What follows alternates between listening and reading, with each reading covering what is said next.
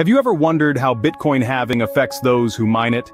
This event, poised to occur in mid-April 2024, might sound like an obscure term, but its implications are far-reaching, especially for those who dedicate their resources to mine Bitcoin.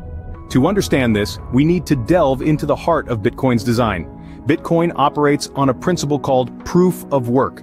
This means miners who maintain the network must solve complex mathematical problems to validate transactions and add them to the blockchain. For their effort, they're rewarded with newly minted Bitcoin. But every 4 years, a phenomenon known as Bitcoin halving occurs. This event cuts the reward miners receive in half. So, if they were getting 12.5 Bitcoins for every block they mined, post-halving, they'll only get 6.25. So why does this happen? The answer is scarcity. There will only ever be 21 million Bitcoins in existence.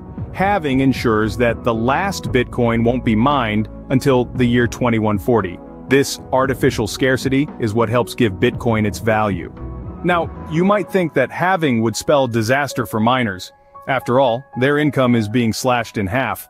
But historically, halving has often been followed by a significant increase in Bitcoin's price. This price increase can offset the reduction in block rewards. But it's not all smooth sailing. Analysts at Grayscale caution that other factors like broader macroeconomic conditions can also influence Bitcoin's price. They point to Litecoin, which, despite having a similar halving mechanism to Bitcoin, didn't consistently see price appreciation after its halving events.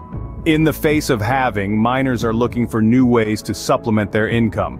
One such avenue is transaction fees from ordinals activity.